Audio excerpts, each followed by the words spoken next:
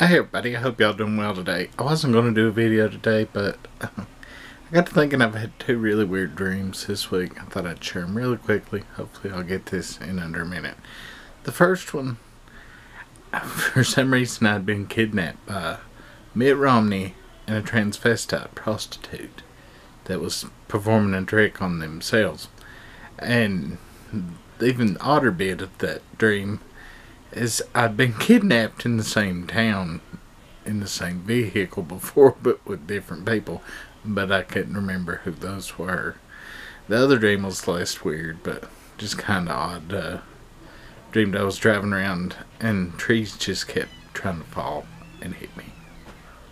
I just thought I'd share those. I don't really know why. I might look back on this and say, why did I share those? But, yeah, that's all. We'll see y'all Friday.